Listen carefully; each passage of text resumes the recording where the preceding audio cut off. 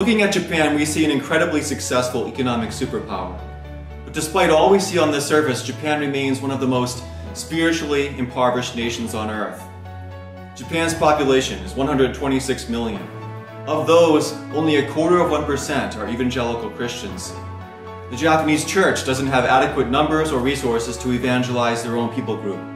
Believe it or not, what this means is that according to the Joshua Project, the Japanese are the second most unreached people group in the world, second only to the Shaikh people of Bangladesh. But did you know that every year in Japan over 35,000 people take their own lives?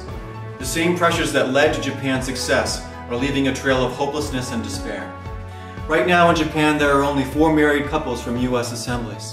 2 are in their 70s, 1 is in their 60s, and there's my wife and I.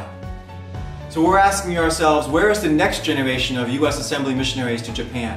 I'm convinced that at this point in history, the Japanese people are a unique target for missions outreach. First, they're the largest unreached people group completely open to missionaries. Second, here in Japan, freedom of religion is guaranteed by the Constitution. Third, the Japanese government is one of the few governments left in the world still issuing missionary visas.